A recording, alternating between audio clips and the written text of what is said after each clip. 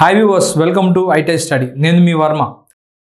APCPDCL energy assistants అంటే junior lineman notification కి సంబంధించి DC మోటార్స్ అనేటువంటి కాన్సెప్ట్ లో మనం ఉన్నాం. ఈ DC మోటార్స్ అనేటువంటి కాన్సెప్ట్ లో మనం ఏమేం టాపిక్స్ నేర్చుకోబోతున్నాం అంటే మొదటిగా working principle of DC motor అంటే ఒక DC మోటార్ ఏ ప్రిన్సిపల్ మీద బేస్ అయ్యి వర్క్ చేస్తుంది అండ్ అదే విధంగా significance of back EMF. Back EMF అంటే ఏంటి? బ్యాక్ EMF ఫార్ములా ఏంటి? బ్యాక్ EMF యొక్క సిగ్నిఫికెన్స్ ఏంటి? అండ్ వాటితో పాటుగా టైప్స్ ఆఫ్ DC మోటార్స్ అంటే DC మోటార్స్ అనేవి అసలు ఎన్ని టైప్స్ ఉన్నాయి, so types of DC Motors ఏంటి అండ్ ప్రతి DC మోటార్ అంటే ప్రతి టైప్ ఆఫ్ DC మోటార్ గురించి ఇక్కడ మనం డిస్కస్ చేయడం జరుగుతుంది.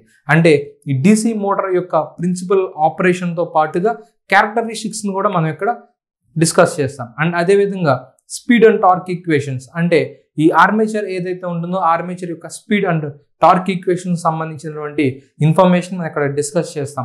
అండ్ ఈ స్పీడ్ అండ్ టార్క్ సంబంధించినటువంటి ప్రాబ్లమ్స్ కూడా ఇక్కడ మనం ఫైండ్ అవుట్ చేయడం జరుగుతుంది, ప్రాబ్లమ్స్ కూడా మనం సాల్వ్ చేయడం జరుగుతుంది. And next one speed control of DC Motors. So ఈ స్పీడ్ కంట్రోల్ మెథడ్స్ ఏంటి? బేసిక్గా మనకి armature control and flux control methods ఉన్నాయి. So armature control మెథడ్ని A type of DC Motors use చేస్తాం, అదేవిధంగా flux control మెథడ్ని A type of DC Motors use చేస్తాం అనేటువంటి information ఇక్కడ మనం డిస్కస్ చేయడం జరుగుతుంది. And next one DC motor starters అంటే అసలు స్టార్టర్ అంటే ఏంటి, నెసెసిటీ ఆఫ్ స్టార్టర్ యొక్క అవసరం ఏంటి అండ్ అదేవిధంగా టైప్స్ ఆఫ్ స్టార్టర్స్. సో మనకి 3 point starter and 4 point starter బేసిక్గా ఇక్కడ మనం మాట్లాడుకోవడం జరుగుతుంది. సో ఈ స్టార్టర్స్ గురించి మన ఇన్ఫర్మేషన్ డిస్కస్ చేయడంతో పాటుగా టైప్స్ ఆఫ్ అప్లికేషన్స్ అంటే DC మోటార్ యొక్క అప్లికేషన్స్ ఏ విధంగా ఉంటాయి అంటే ప్రతి టైప్ ఆఫ్ DC మోటార్ యొక్క అప్లికేషన్స్ కూడా మనం ఈ కాన్సెప్ట్లో డిస్కస్ చేయడం జరుగుతుంది. అయితే ముందుగా వర్కింగ్ ప్రిన్సిపల్ గురించి చూద్దాం. ఒక DC మోటార్ యొక్క వర్కింగ్ ప్రిన్సిపల్ ఏంటి? DC మోటార్ ఏ ప్రిన్సిపల్ మీద బేస్ అయి వర్క్ అవుతుంది అంటే కనుక దాన్ని మనం లోరెన్స్ లా అని పిలుస్తాం. లోరెన్స్ లా. అదే DC జనరేటర్ అయితే కనుక Faraday's loss of electromagnetic induction అనేటువంటి ప్రిన్సిపల్ మీద బేస్ అయి వర్క్ అవుతుంది. అదే DC మోటార్ అయితే కనుక లోరెన్స్ లా మీద బేస్ అయి వర్క్ అవుతుంది. సో ఏంటి ఈ లోరెన్స్ లా అంటే when a current carrying conductor is placed in a magnetic field, the conductor experiences a mechanical force. So అంటే ఏదైనా ఒక కరెంట్ క్యారింగ్ కండక్టర్ని మనం మ్యాగ్నెటిక్ ఫీల్డ్లో ప్లేస్ చేసామంటే ఇక్కడ ఒక నార్త్ పోల్ సౌత్ పోల్ తీసుకున్నాను. సో మనకు తెలుసు మ్యాగ్నెటిక్ ఫ్లక్స్ లైన్స్ ఎప్పుడు కూడా నార్త్ నుంచి సౌత్ పోల్కి ట్రావెల్ అవుతూ ఉంటాయి. అంటే ఇక్కడ మ్యాగ్నెటిక్ ఫీల్డ్ అనేది ఉంది. ఈ మ్యాగ్నెటిక్ ఫీల్డ్లో నేను ఒక కండక్టర్ని ప్లేస్ చేయడం జరిగింది, కరెంట్ క్యారింగ్ కండక్టర్ని ప్లేస్ చేయడం జరిగింది. ఎప్పుడైతే ఈ కరెంట్ క్యారింగ్ కండక్టర్ నేను ప్లేస్ చేశానో this conductor experiences A mechanical force. ఒక మెకానికల్ ఫోర్స్ని ఈ కండక్టర్ అనేది ఎక్స్పీరియన్స్ చేస్తుంది.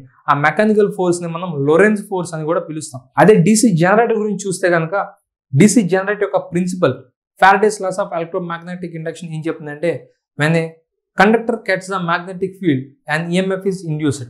When a conductor cuts the magnetic field లేదా when a current carrying conductor cuts the magnetic field an EMF is induced. DC జనరేటర్లో దాని principal ప్రకారం EMF induce అయితే కనుక DC మోటార్లో ఇక్కడ ఒక మెకానికల్ ఫోర్స్ అనేది ఇక్కడ మనం గమనిస్తూ ఉంటాం. ఈ మెకానికల్ ఫోర్స్ని మనం లోరెన్స్ ఫోర్స్ అని కూడా పిలుస్తాం. అయితే ఈ లోరెన్స్ ఫోర్స్ ఏదైతే ఉందో ఈ ఫోర్స్ యొక్క డైరెక్షన్ మనం ఏ విధంగా ఫైండ్ అవుట్ చేస్తామంటే Fleming's left hand రూల్తో find out చేయడం జరుగుతుంది. అంటే ఒక కరెంట్ క్యారింగ్ కండక్టర్ని మనం మ్యాగ్నెటిక్ ఫీల్డ్లో ప్లేస్ చేసినప్పుడు that conductor experiences A mechanical force. ఆ మెకానికల్ ఫోర్స్ని మనం లోరెన్స్ ఫోర్స్ అంటాం. ఈ లోరెన్స్ ఫోర్స్ యొక్క డైరెక్షన్ ఫైండ్ అవుట్ చేయాలి అంటే by using Fleming's left hand rule మనం డైరెక్షన్ ఫైండ్ అవుట్ చేయొచ్చు. సో ఏంటి ఈ ఫ్లెమింగ్స్ లెఫ్ట్ హ్యాండ్ రూల్ అంటే మన లెఫ్ట్ హ్యాండ్లోని ఫస్ట్ 3 ఫింగర్స్ని మనం తీసుకోవడం జరుగుతుంది. ఈ 3 ఫింగర్స్లో సో మన పాయింట్ ఫింగర్ ఏదైతే ఉందో సో మన point finger indicates the magnetic flux lines, the path of magnetic flux lines. అయితే మిడిల్ ఫింగర్ వచ్చేసరికి it shows the direction of current. Armature కండక్టర్లోని current ఏదైతే ఉంటుందో ఆ కరెంట్ యొక్క డైరెక్షన్ మనం మిడిల్ ఫింగర్ ద్వారా ఇండికేట్ చేస్తాం. అండ్ అదేవిధంగా థంబ్ ఫింగర్ ఏదైతే ఉంటుందో థంబ్ ఫింగర్ వచ్చేసరికి డైరెక్షన్ ఆఫ్ ఫోర్స్ని ఇండికేట్ చేస్తుంటుంది. ఏ విధంగా అంటే నేను ఇక్కడ ఒక నార్త్ పోల్ ఒక సౌత్ పోల్ తీసుకోవడం జరిగింది. సో ఇక్కడ నార్త్ పోల్ నుంచి సౌత్ పోల్కి మ్యాగ్నెటిక్ ఫ్లక్స్ లైన్స్ అనేవి పాస్ అవుతున్నాయి, ట్రావెల్ అవుతుంది. ఇక్కడ నేను ఒక కండక్టర్ని ప్లేస్ చేశాను. ఇక్కడ చూడండి the point finger indicates the path of magnetic flux lines. So ఎప్పుడైతే ఈ మ్యాగ్నెటిక్ ఫ్లక్స్ లైన్స్ అనేవి పాస్ అవుతున్నాయో దాన్ని మనం ఈ పాయింట్ ఫింగర్తో ఇండికేట్ చేయడం జరుగుతుంది. అండ్ అదేవిధంగా ఈ కరెంట్ క్యారింగ్ కండక్టర్ని మనం మ్యాగ్నెటిక్ ఫీల్డ్లో ప్లేస్ చేయడం వల్ల ఇక్కడ మనకి కరెంట్ కూడా ప్రొడ్యూస్ అవుతుంది at the end of the armature. So ఈ కరెంట్ యొక్క డైరెక్షన్ మనం మిడిల్ ఫింగర్ తో ఇండికేట్ చేయడం జరుగుతుంది. అండ్ అదే విధంగా ఈ థంబ్ ఫింగర్ వచ్చేసరికి ఈ కండక్టర్ ఏదైతే ఉందో ఈ కండక్టర్ యొక్క ఫోర్స్ అంటే ఈ కండక్టర్ ఎక్స్పీరియన్స్ అవుతున్న ఫోర్స్ యొక్క డైరెక్షన్ ఈ థంబ్ ఫింగర్ అనేది చూపిస్తూ ఉంటుంది. సో అంటే ఈ లోరెన్స్ ఫోర్స్ యొక్క డైరెక్షన్ ని మనం ఏ విధంగా చూపిస్తామంటే by using Fleming's left hand rule చూపించడం జరుగుతుంది. అదేవిధంగా ఈ లోరెన్స్ ఫోర్స్ ఏదైతే ఉందో దీని యొక్క మ్యాగ్నిట్యూడ్ ఏ విధంగా చెప్తామంటే F is equal to BIL Newton's. F is equal to BIL Newton's అనేటువంటి ఈ ఫార్ములాను ఉపయోగించి ఈ లోరెన్స్ ఫోర్స్ యొక్క మ్యాగ్నిట్యూడ్ ఏ విధంగా ఉందో మనం చెప్పొచ్చు. అసలు DC మోటార్ యొక్క ఫంక్షనింగ్ ఏంటి? ఈ DC మోటార్ అనేది అసలు ఏం వర్క్ చేస్తుందంటే simply it converts electrical energy into mechanical energy. Electrical energy mechanical ఎనర్జీకి కన్వర్ట్ చేసేది DC మోటార్. అదే DC మోటార్ అయితే మెకానికల్ ఎనర్జీని ఎలక్ట్రికల్ ఎనర్జీగా కన్వర్ట్ చేయడం జరుగుతుంది. అయితే ఈ DC మోటార్ యొక్క కన్స్ట్రక్షన్ ఏ విధంగా ఉంటుందంటే this is same as like DC generator. DC generator యొక్క కన్స్ట్రక్షన్ లానే DC మోటార్ యొక్క కన్స్ట్రక్షన్ కూడా యాజ్ ఇట్ ఈస్ గా ఉంటుంది. అంటే ఇక్కడ సింపుల్ గా మనం ఏం చెప్పొచ్చు అంటే ఒక DC మెషిన్ ని మనం DC జనరేటర్ గా యూజ్ చేయొచ్చు లేదా DC మోటార్ గా యూజ్ చేయొచ్చు. ఎందుకంటే the construction and the parts of the DC machine are same. DC జనరేటర్లో లేదా DC మోటార్లో మనం యూజ్ చేసేటువంటి పార్ట్స్ కానివ్వండి ఈ కన్స్ట్రక్షన్ కూడా మొత్తం సేమ్ గా ఉంటుంది. సో ఇక్కడ మనం ఒక DC మోటార్ యొక్క టెర్మినల్స్ కి ఎప్పుడైతే ఎక్స్టర్నల్ DC సప్లై ఇవ్వడం జరుగుతుందో అప్పుడు ఈ DC మోటార్లోని పోల్స్ ఏవైతే ఉంటాయి ఈ పోల్స్ అనేవి ఎగ్జైట్ అవుతాయి జరుగుతుంది. ఎగ్జైట్ అవ్వటం ఏంటంటే అక్కడ మ్యాగ్నెటిక్ ఫీల్డ్ అనేది ప్రొడ్యూస్ అవుతుంది. ఈ మ్యాగ్నెటిక్ ఫీల్డ్ లో మనం ఎప్పుడైతే కనుక ఆర్మేచర్ కండక్టర్స్ ని ప్లేస్ చేస్తామో ఈ ఆర్మేచర్ కండక్టర్స్ ఎప్పుడైతే ఈ మ్యాగ్నెటిక్ ఫీల్డ్ ని కట్ చేస్తాయో అప్పుడు these conductors experience some mechanical force. Simple గా ఇక్కడ ఏ విధంగా చెప్పొచ్చు అంటే ఈ ఆర్మేచర్ కండక్టర్స్ ఎప్పుడైతే మ్యాగ్నెటిక్ ఫీల్డ్ ని కట్ చేస్తున్నాయో నార్త్ పోల్ కి అండర్ గా ఉన్నటువంటి కండక్టర్స్ ఏవైతే ఉంటాయో నార్త్ పోల్ కి అండర్ గా ఉన్నటువంటి కండక్టర్స్ ఏవైతే ఉంటాయో అవి కరెంట్ ని ఒక డైరెక్షన్ లో పాస్ చేయడం జరుగుతుంది. అదేవిధంగా అట్ ద సేమ్ టైం ఈ సౌత్ పోల్స్ అండర్ గా ఉన్నటువంటి కండక్టర్స్ ఏవైతే ఉంటాయో ఆ కండక్టర్స్ లోని కరెంట్ అనేది ఈ నార్త్ పోల్ అండర్ లో ఉన్న కండక్టర్ కరెంట్ కి ఆపోజిట్ డైరెక్షన్ లో వెళ్తుంది. అంటే ఇక్కడ ఏం జరుగుతుందంటే కరెంట్ రివర్సల్ అనేది జరుగుతుంది. సో ఈ కరెంట్ రివర్స్ వల్ల ఏమవుతుందంటే ఈ ఆర్మేచర్ అనేది యాంటీ క్లాక్ వైజ్ లో రొటేట్ అవడం జరుగుతుంది. ఇక్కడ సింపుల్ గా మనం ఏ విధంగా చెప్పొచ్చు అంటే మ్యాగ్నెటిక్ ఫీల్డ్ లో ఆర్మేచర్ కండక్టర్స్ ని ఎప్పుడైతే మనం ప్లేస్ చేస్తున్నామో ఈ ఆర్మేచర్ కండక్టర్స్ ఎప్పుడైతే మ్యాగ్నెటిక్ ఫీల్డ్ ని కట్ చేస్తున్నాయో ఆ టైంలో ఇక్కడ కరెంట్ రివర్సల్ అనేది జరుగుతుంది. సో ఈ కరెంట్ రివర్సల్ వలన ఏమవుతుందంటే ఇక్కడ ఒక EMF అనేది ఇండ్యూస్ అవుతుంది. DC జనరేటర్స్ లో అయితే కనుక ఈ ఆర్మేచర్ కండక్టర్స్ ఎప్పుడైతే మ్యాగ్నెటిక్ ఫీల్డ్ ని కట్ చేస్తుందో అప్పుడు EMF ఇండ్యూస్ అవుతుంది. సో DC మోటార్లో కూడా అదే విధంగా EMF ఇండ్యూస్ అవుతుంది.